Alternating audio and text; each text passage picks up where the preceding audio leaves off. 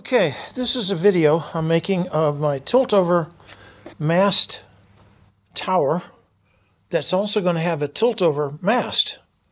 The idea is that this mast here will tilt over sideways so that I can put my hex beam on here and have the hex beam turn sideways.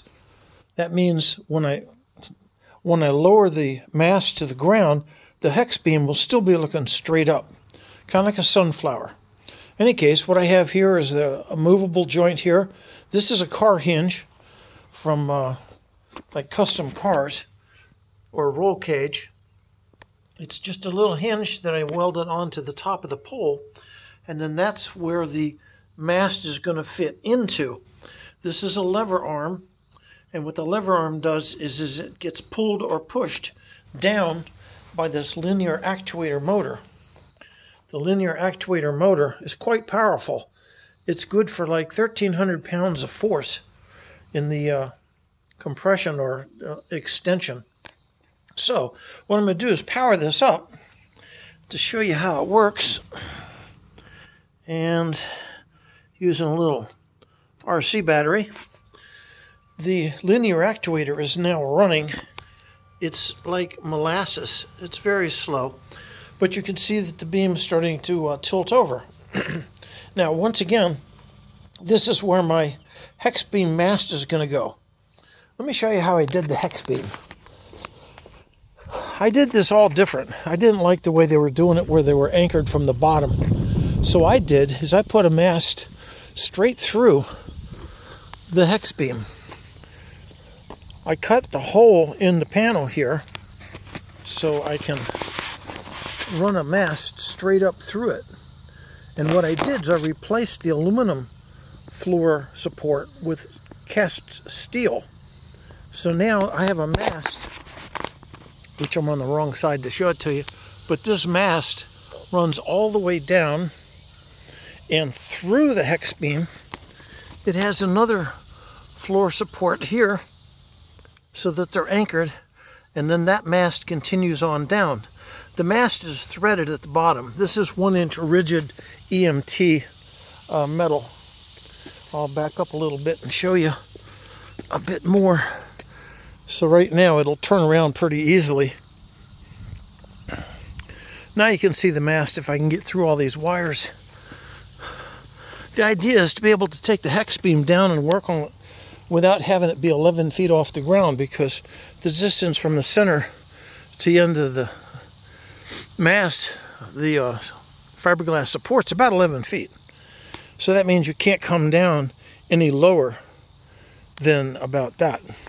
And this is a close-up of the mast. There's two of these, one above and one below. These are steel, not aluminum like the original K4 KIO hex beam was. So I drilled a hole in the center of the plate and I mounted these two guys on here, pretty much using the similar holes that were already there. I took the center support and anchored it using UV-proof Gorilla zip ties. I'll put a few more on here, but there's plenty of support. And then, of course, the top is conventional, where you have all the little spreader tensioners holding onto it. The coax comes up and, of course, is fed. I have a choke there. This will be where I put my vertical. My vertical antenna will sit on top of this, which is why the mast is like that.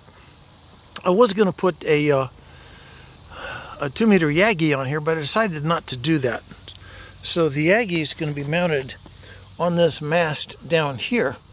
This is about 30 inches to the ground. So what that means is I'll have room for the mast, and then it'll go into that socket.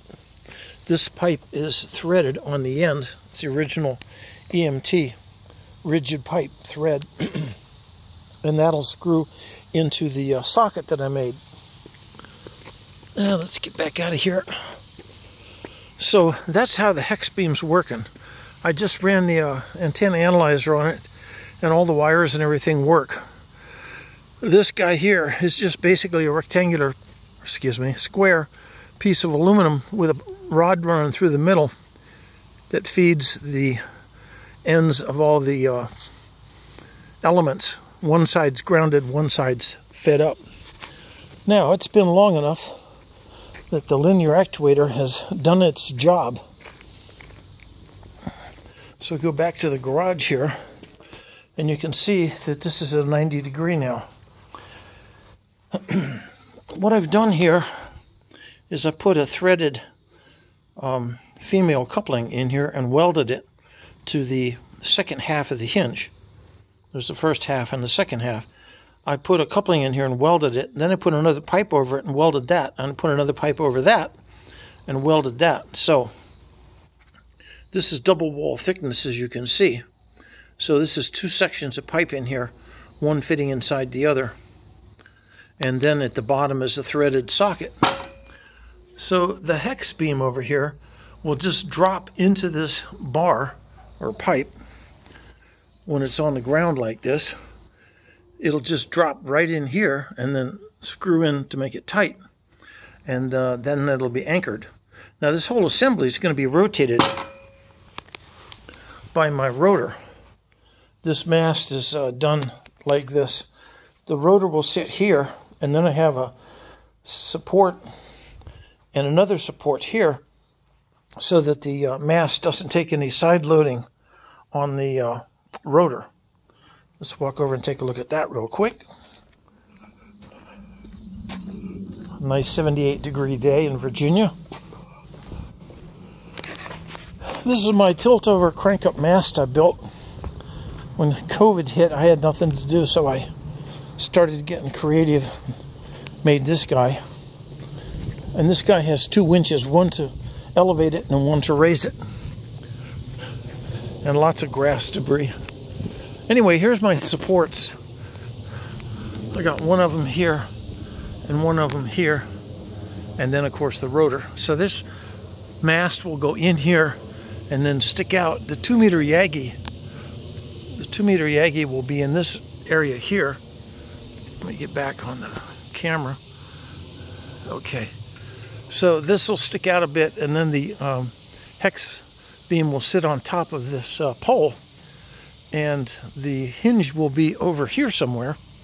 And what that'll do is allow me to have the hex beam 90 degrees to the mast or in line with the mast. So that's what we've got. And it's just a simple affair made up out of box steel tubing, 4-inch box steel and 4-inch box steel with 3.5 inside and 3 inside of that. So these all telescope with the winch that's under here, and this winch under here elevates it to vertical position, and then it extends the mast up 53 feet. I side mounted the rotor on here so that I could build these support plates. I don't like twisting things, and as a result, this rotor is going to have a lot of lateral support through these guys, which are very close fitting. I didn't like the idea of having a hex beam just supported on the bottom, so putting this mast all the way through it is a project I've been working on for a while. So hopefully the next video will show the thing going up in the air. Enjoy, N4MQ.